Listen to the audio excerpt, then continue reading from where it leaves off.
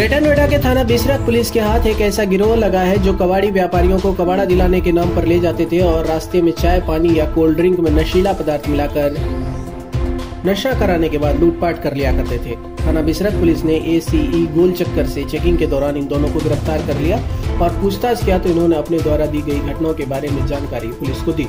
इनके कब्जे से पुलिस ने 2 मोबाइल, लूटे हुए 4500 रुपये और नशीली दवाएं बरामद की है। पुलिस की गिरफ्त में खड़ा ये आरोपी मदन और इसकी एक महिला साथी को आज सुबह करीब 8 बजे चेकिंग के दौरान ACE गोल चक्कर से गिरफ्तार किया गया है। दरअसल बीते 10 जनवरी को थाना बिसरख में एक स्क्रैप व्यापारी द्वारा अज्ञात 2 लोगों पर FIR दर्ज करवाई गई थी, जिसमें उसने बताया था कि इन आरोपियों ने कबाड़ा दिलाने के नाम पर बुलाया और रास्ते में चाय में नशीला पदार्थ मिलाकर मुझे पिलाया और नशा होने के बाद मुझसे 50,000 रुपये लूटकर फरार हो गए। वहीं पुलिस के आला अधिकारियों की माने तो इन दोनों को गिरफ्तार कर जेल भेजा जा रहा है। साथ ही इनके कब्जे से 2 मोबाइल, लूटे हुए 4500 रुपये, लूटे हुए और नशीली दवाएं बरामद हुई है।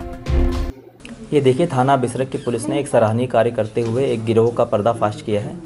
ये पति पत्नी है आपस में रिश्ते में, जिसमें एक बिहार का युवक है और युवती जो है वो खुर्जा की रहने वाली है।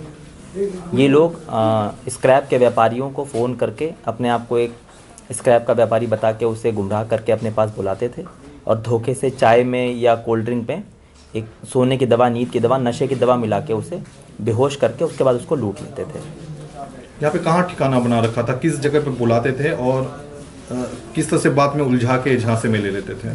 देखिए, अभी जो 2 घटनाएं इसमें वर्कआउट हुई हैं, एक हमारा इकोटेक 3rd थाना है, वहाँ की घटना है, और एक बिसरख थाना की, जैसे कि मैंने आपको बताया। इन लोग का मिलने का कोई नियत स्थान नहीं था जहाँ पे फ़ोन करके उन्हें बुला लें। जैसे कि मैंने आपको बताया, एक बिसरख थाना क्षेत्र की घटना है, एक इकोटेक 3rd की घटना है। वारदात को अंजाम देने के बाद ये लोग वापस खुर्जा लौट जाते थे। पुलिस की इंक्वायरी में और क्या कुछ निकला है? इनके गिरोह में कुछ और लोग शामिल थे या नहीं शामिल थे, और कहाँ और कहीं वारदातें की हैं क्या इन्होंने? प्रथम दृष्टया पूछताछ में इन लोगों ने स्वीकारा है कि दिल्ली में भी इन्होंने वारदात को अंजाम दिया है। इस बारे में हम दिल्ली पुलिस से संपर्क साध के और छानबीन करेंगे। बाकी इनका गैंग में और लोग हैं या नहीं है, इसके भी तफ्तीश जारी है। ठीक है।